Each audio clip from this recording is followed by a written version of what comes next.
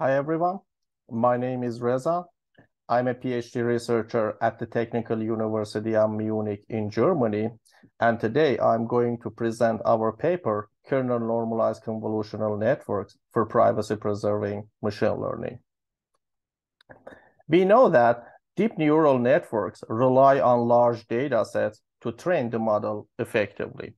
However, it is very difficult to procure such large data sets in a centralized manner. Why? Because we cannot transfer the private data of the institutions to a centralized location. We refer to this challenge as data availability and governance. Another challenge is privacy.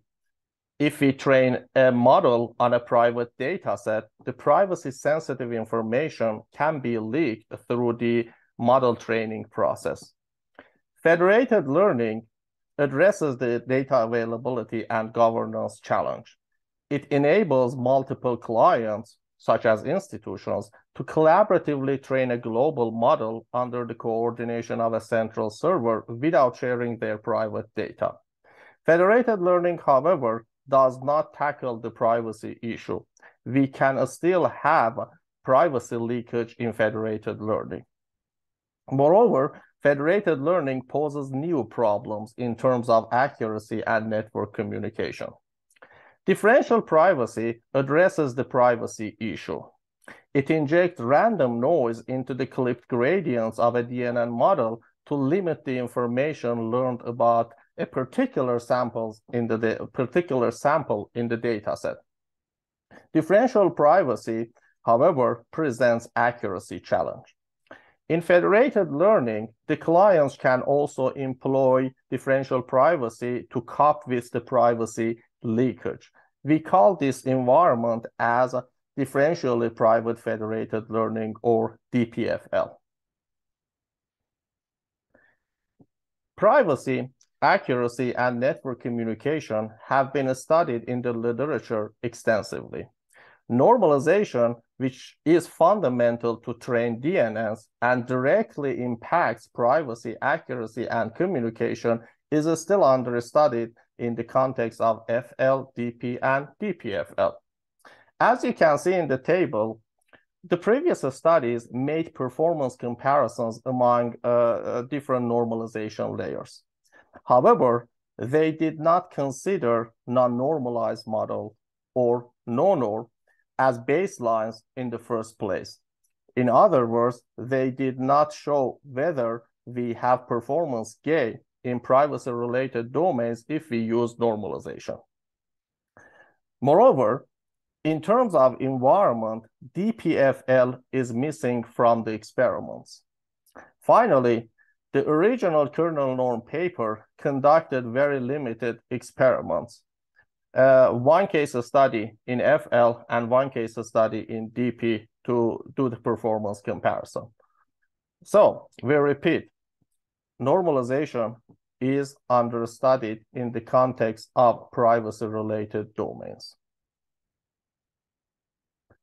Let me give you an overview of the well-known normalization layers.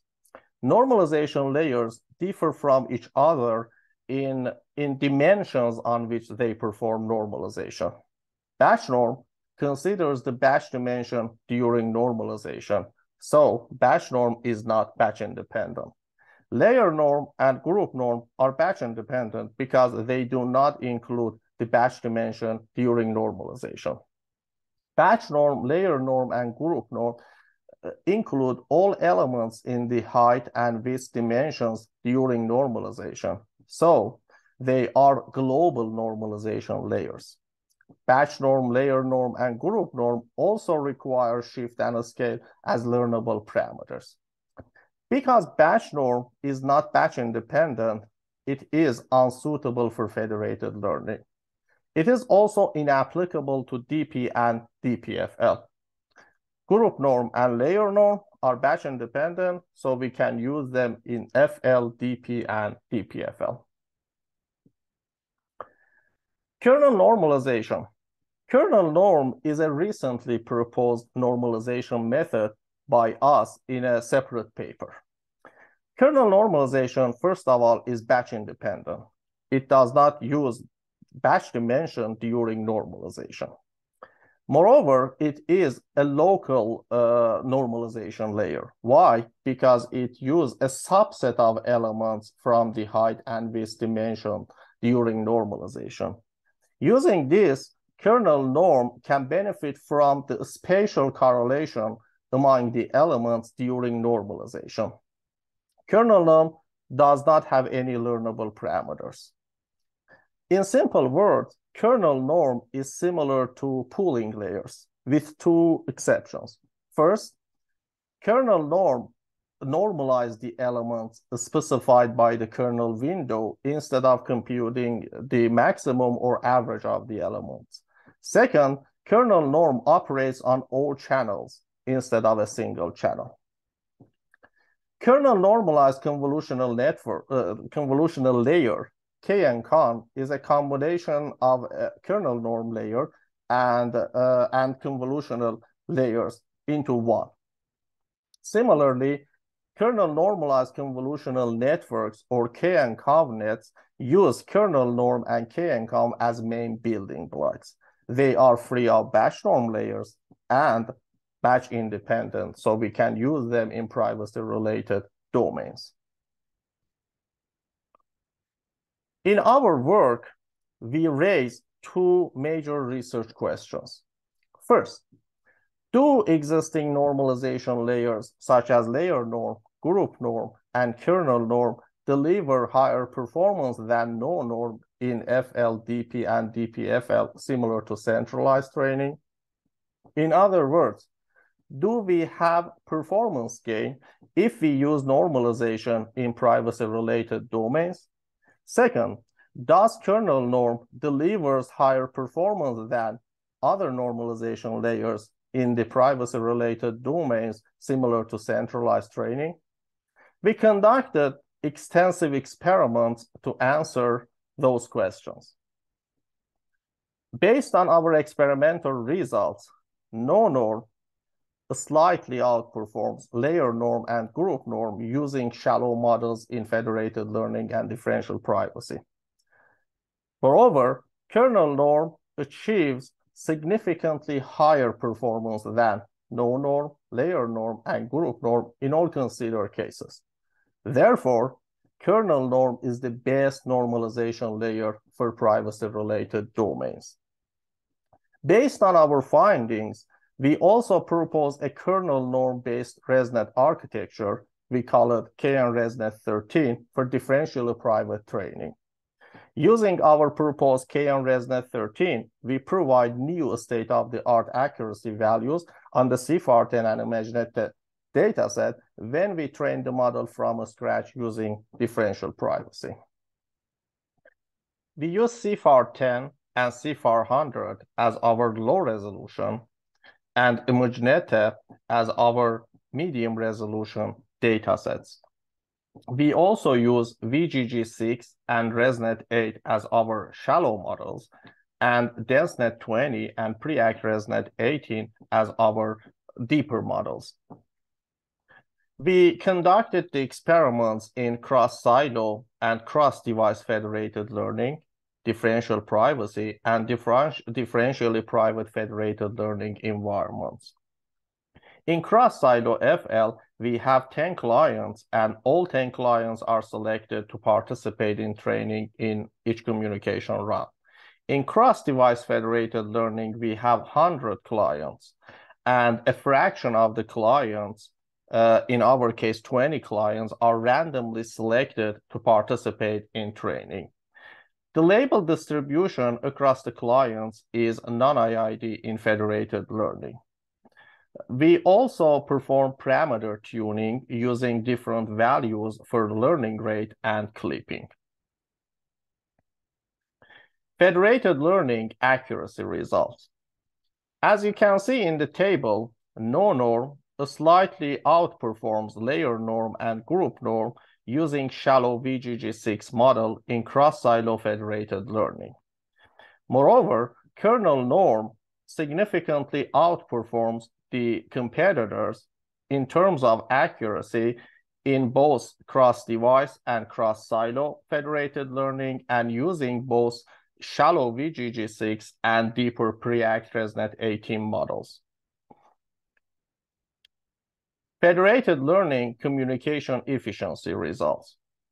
No-norm, the orange curve, provides a slightly higher communication efficiency than layer norm and group norm. Kernel norm, the red curve, significantly improves the communication efficiency compared to no-norm, layer norm, and group norm. Differential privacy accuracy results.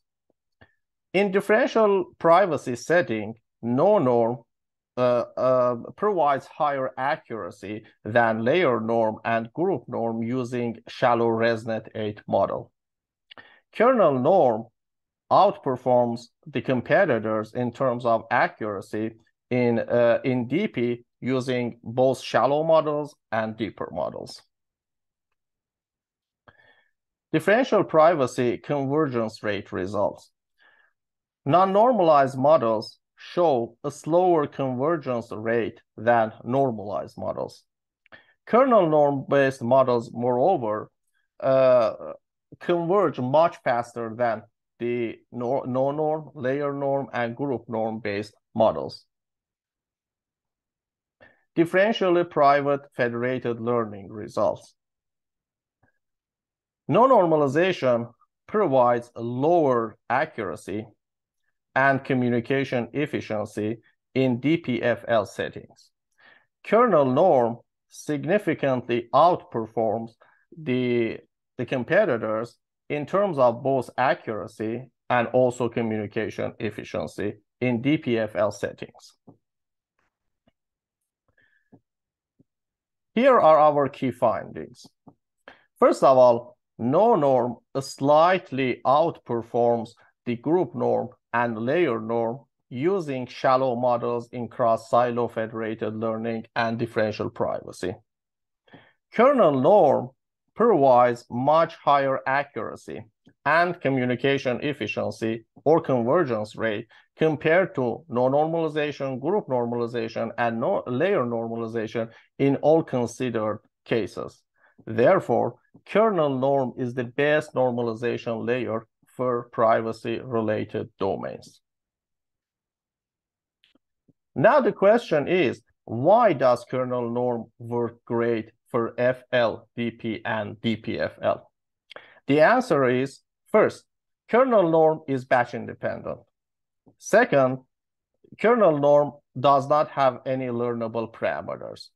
It means kernel norm does not suffer from additional parameter aggregation in federated learning or additional injected noise in differential privacy and differentially private federated learning.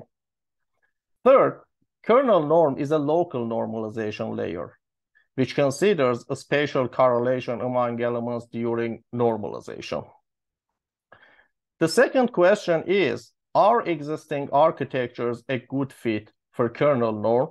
The answer is not necessarily. Although kernel norm works well with existing architectures. For example, in ResNet architectures, we have 1x1 convolutional layers and convolutional shortcuts. Kernel norm cannot benefit from a spatial correlation among the elements if we use 1x1 kernel sizes. The shortcut convolution, moreover, require more trainable parameters, which is not good for privacy-related domains. Therefore, we need to design architectures that are bespoke for kernel normalization. We propose KN-ResNet 13. KN-ResNet 13 contains two types of blocks, residual blocks and transitional blocks. Each residual block has 2 KN-conv layers with 3x3 kernel size. Transitional block uses max pooling to downsample the input tensor. To increase the number of filters, we use a single 3x3 KN-conv layer. This way, we require fewer parameters than convolutional shortcuts in original ResNet, which uses 2 convolutional layers. Now we compare KN-ResNet 13 with SOTA architectures on different datasets. As you can see on CFAR 10, KN-ResNet 13 provides new SOTA accuracy values for epsilon of 8, 6, and 4. Similarly, on ImageNet with epsilon of 7, KN-ResNet 13 provides a new SOTA accuracy value. We also compare KN-ResNet 13 to wide ResNet on CFAR 10 with augmentation multiplicity. As you can see in the table, KN-ResNet 13 outperforms both wide ResNet 16 and wide ResNet 40 with epsilon values of 2, 4, and 6. In conclusion, in this paper, we conducted extensive experiments to compare the performance of different normalization layers and no normalization in FL, DP, and DPFL environments. We also proposed KN-ResNet 13, an architecture bespoke for kernel normalization. Using KN-ResNet 13, we provided new SOTA accuracy values on CFAR 10 and ImageNet in DP. In summary, we showed the great potential of kernel normalization to become the standard normalization layer for privacy-enhancing or privacy-preserving machine learning. If you have any questions, please feel free to contact us through email. Thank you very much for your attention.